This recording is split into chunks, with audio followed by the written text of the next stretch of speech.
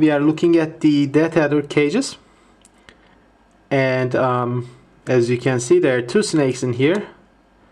Here's the female, and the male is hiding under the fake leaves. Now, I was hoping that my female was pregnant, looking at the size of her, but to double check, I put the male inside her cage again after so many months, and voila, they are stuck together. From this angle it doesn't look like he's penetrating, but in fact he is, because I was pervy enough to lift them up and their tails were stuck together. So actually they are mating, and from the looks of it, it's a really quite ritual. I have seen snakes stuck together, one snake dragging the other one all around the cage.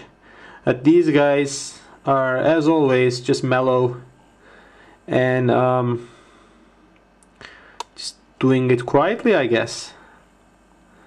So let me explain this procedure to the people who doesn't know about it. Snakes have hemipenis or hemipeni. They usually have a couple, and what they do is they insert it to the cloaca of the female, and this hemipenis have hooks on it, so it attaches to the female and they get stuck like this for hours.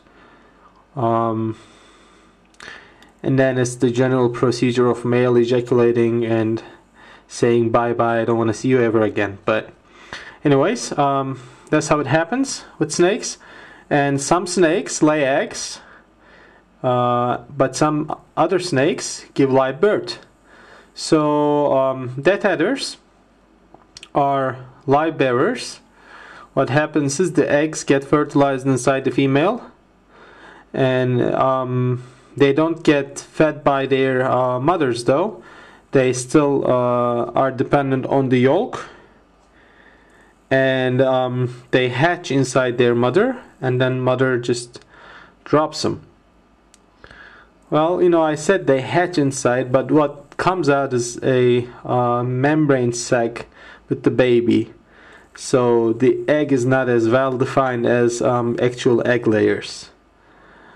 But again, unlike mammals, there is no connection between the mother and the baby.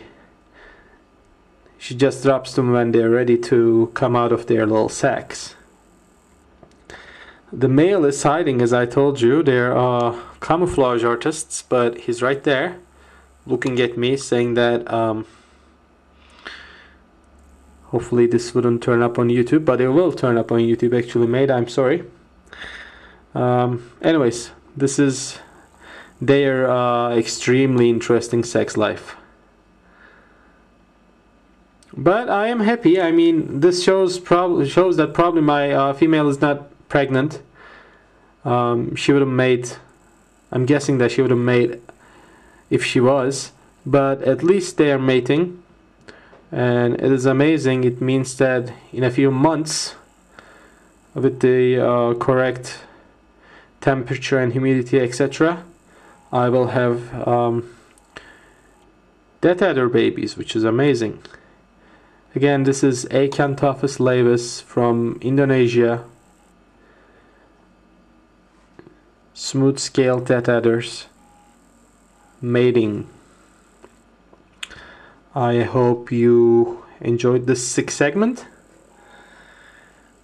I will talk to you guys later. Bye.